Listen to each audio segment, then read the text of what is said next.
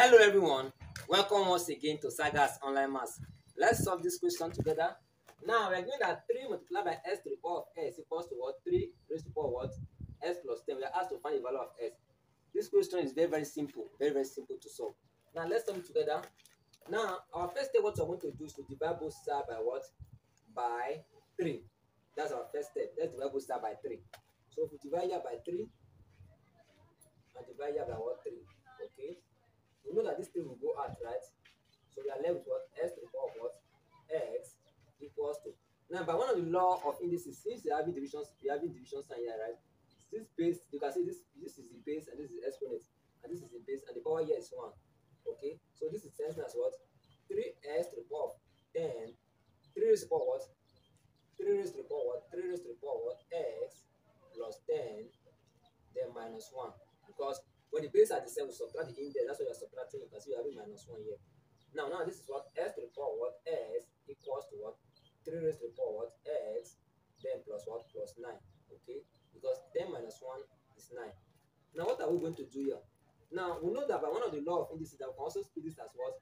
S to the power of S is equals to 3 raised to the power of X multiplied by what? 3 raised to the power of what? 9. One of the law of indices, they are the same thing, because since the base are the same, we can add the exponent as you can see here. Now what we are going to do is to divide both sides by what? By 3 raised to the power of x. So we divide here by what? 3 raised to the power of x, and we divide here by what? 3 raised to the power of what? X. Okay, I see that this will cancel out this. Okay, so now see that s to the power of x divided by what? 3 raised to the power of s will be equals to what? 3 raised to the power of what? 9. Okay, so what are we going to do here? What we are going to do here, observe very well.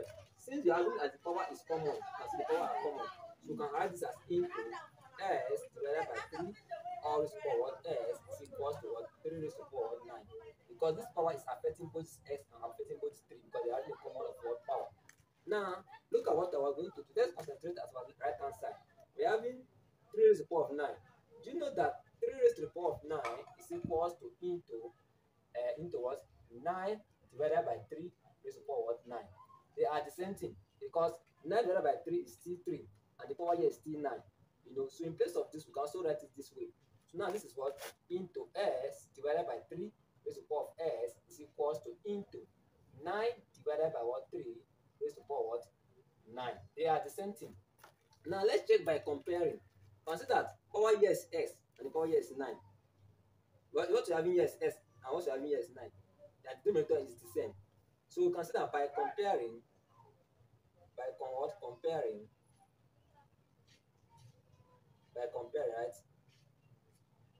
We see that by comparing that x, let me remove this, that s is equals to what? 9. That's the value of x. Let's see from s divided by 3 is equals to what? 9 divided by what? 3. Okay? Now you consider from here that s is equals to 9. Okay? But let's make it for clarification. Let's multiply 3 times s give us 3x, okay, equals to 3 times 9 give us what? 27. So if we divide here by 3, also divide here by what? 3. 3 will go, then our s also equals to what? 9. So when s equals to 9 is the only solution to this particular problem. So thank you so much for watching. Please, if you find it interesting, don't hesitate, like, comment, also share to loved ones or others who learn from it. Thank you so much, and God bless you. Bye.